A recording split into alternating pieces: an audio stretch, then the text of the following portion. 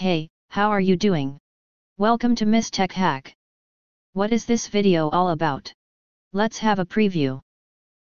Today in this video, I will be showing you all the basic files that are created in React application. Before we go ahead, make sure to subscribe to Miss Tech Hack, so you don't miss on any of our updates and latest videos. A bonus tip. Are you in a hurry to learn React? Well, I have a good news for all who want to be a React developer. Check out the Udemy course link in description. And you can access all React training videos in just one click.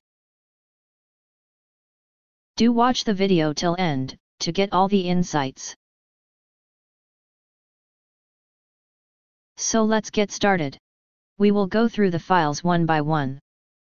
Package.json, it records all the metadata about project like your dependencies, scripts, and other configuration.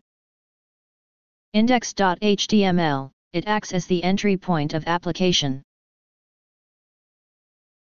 Index.js, from here it renders the element with ID root.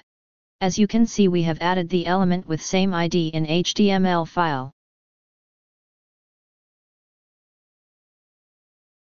App.js, it is the main component that will contain all other components in it.